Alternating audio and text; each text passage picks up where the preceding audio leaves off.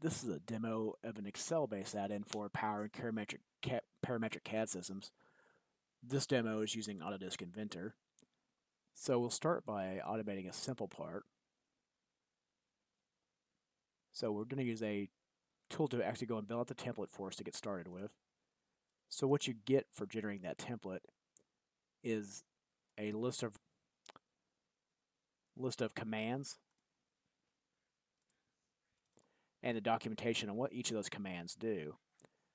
Then those commands are populated in a drop-down, which then you can use as instructions to pass to the CAD system. So in this case, we're going to make a simple part and show you how it works. So we'll start by just copying this up here. For a simple part, we actually don't need to even specify top-level name. That's more useful in complicated assemblies, and I'll do a demo of that after we get done with this. So we'll go and make a simple square.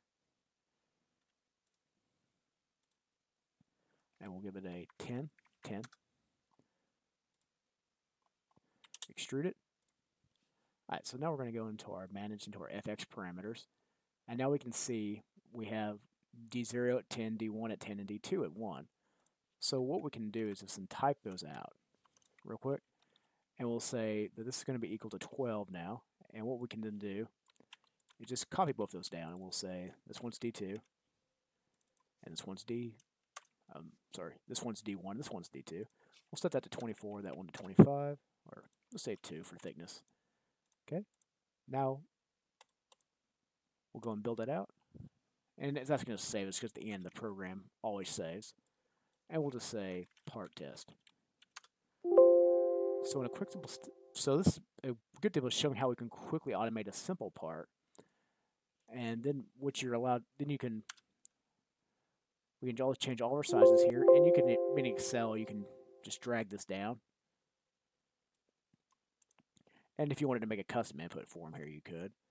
Like if you wanted to say length, width, thickness, and we'll just say 24, 24, 2, and we'll just go and name those real quick.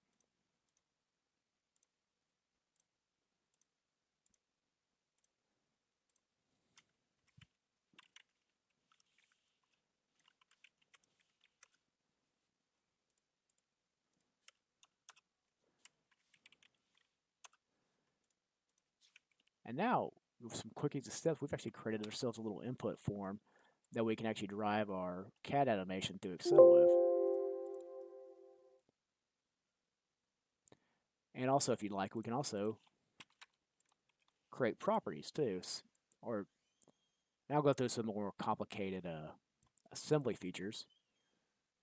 So now that we've got our dimensions set, let's say we want to set a property. Let's say we want to set description equals tool. So we can actually do that again if we wanted to. We could say description tool. And we'll go and name that again. We'll say this is equal to description. And we'll just say this equals description. So we'll go and run that again. And we can now go and check and make sure. And our description's been set. So one thing that often happens, we need to set a bunch of custom properties. Let's go and take a look at what that involves. So let's say we want to say this is our product number.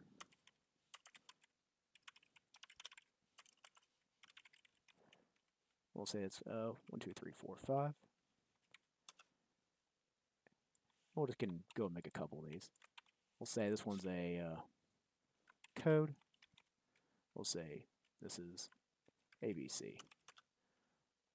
Now we'll go and say this one is my number. And we'll say that's 212. Oh, 212. So we'll go and do that real quick. And now we've populated our custom properties. Since those don't exist in the base property sets, they'll be automatically added to your custom. And it will automatically create those for you if they don't exist. And if we decided to go and change those now, we can go and say this is equal to B1, 2, 3, 4, 5, or 4. Run it again. That's all updated. So you could imagine if you had a large Excel table already driving certain custom properties in your parts, you could use this to feed that in, or even do mass property sets. It depends on your specific use case. Because we can see in Base Inventor, if we wanted to add a custom property, we would go in here and say my code, add, then set the value to value, which isn't inefficient, but I do believe this is easier. So now our next step, we should be looking at what can we do, like if we had features in our part. So let's go and say feature activity. And let's go and create a feature. Let's go on.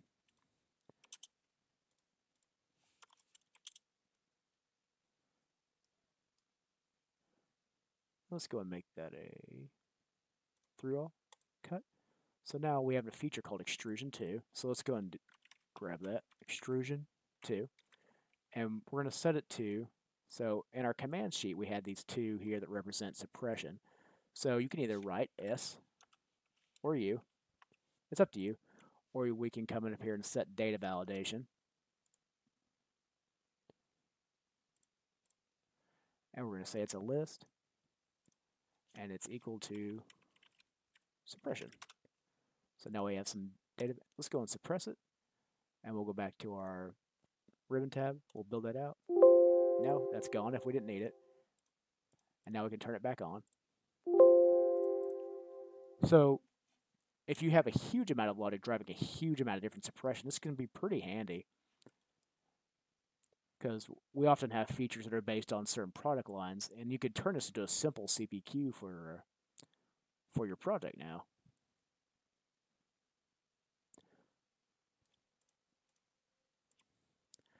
And we'll get into our more complicated assembly, to show some of the other commands. So what we'll do is we'll go and close the sheet. And what we'll do is we'll open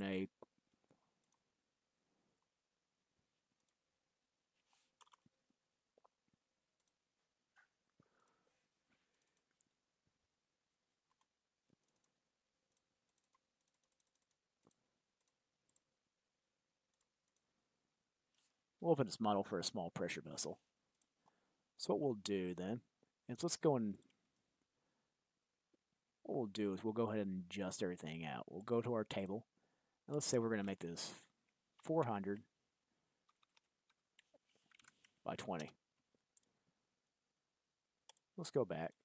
So how this ends up working is this would be our main sheet, our main block to get started. So we would have top level name infers that this is the model we'll have open.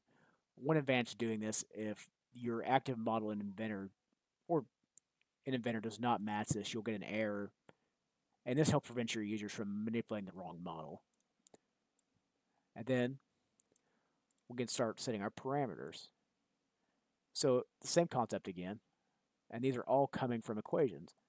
So we can go in, look, and have Excel will highlight where those calculations are coming from. Then you can go see where everything's coming from. And our next step would be looking at what you want these subs to do. So what the subs are sub blocks that are executed after they'll be executed after this build. And how they work is when you call it sub, the program is given this name, which is a range. So if we go back to command here, this is that same name there. So the program will go down here, run everything inside this block. Then once it finishes there, it'll come back up here, look and find this block. So this allows you to organize these blocks into separate segments to make it a bit more readable. And then you can do, your normal Excel grouping to make everything nice and neat. And then you're allowed to make comments that will allow you to, if you have a bunch of similar things or you need some documentation on why you had to do this. And there's an example of setting constraints. And we're setting properties. Again, this time we're specifying a flange property. So advantage of using, in a complicated example like this, you could think of this as an extraction from a SQL data source, or even if you're just using Excel as your primary data source, you could copy this in, then use it to feed. And this would be a example of using a calculation tables where you can just do VLOOKUPs against these tables to find the values that you need to drive everything. And this would be an example of importing a large or a table which specifies how a flange, all the various data for a flange. And as we go through and look through that, so imagine that table. So if you look at that table we had imported, so now we can go through and see all of our, we're just indexing that table. So we can use an index to go look at that table. And in this case, we wanted the tube length. So we'll say cool data table, and we're looking for the column called tube length. Then we'll do a match. So we're going to find the match that has the selected job number and the cool number. And then you'll have a cool data number with job number. And then, yeah, so then we're saying that we're looking for the row that matches the job number and the cool number. And then we specify 0 means an exact match for match. But so this is a pretty powerful tool now that we can use just using the power of index and match. And then you can build up constants, and also standard VLOOKUPs work. Just for index and match tends to be more powerful. This is just an example. I wanted to show that the only limit would be just the ability to go out and plan everything out.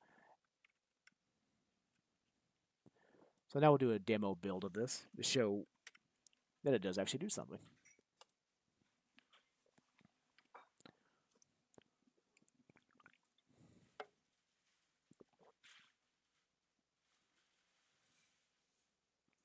You can see now all of our commands are being pushed into the model. So everything's being resized and rebuilt.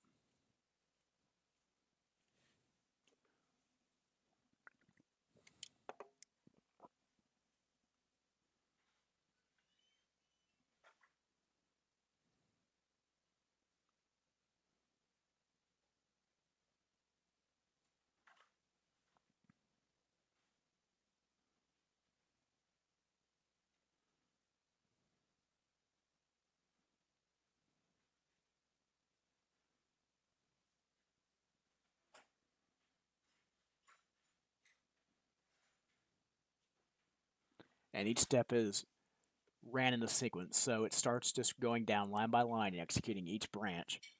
So when you see it build, you'll see it building in the order you gave it.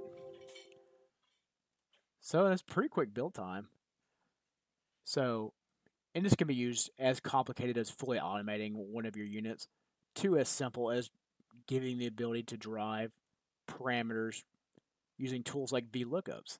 So if you just wanted to have a bunch of equations inside your model that you needed more access to drive through tables, I mean, this would give you the ability to just kind of give you a simpler, give you an option not to have to go to programming or not go to, or a complicated iPart or iAssembly arrangement, and just use tooling you already had built in Excel.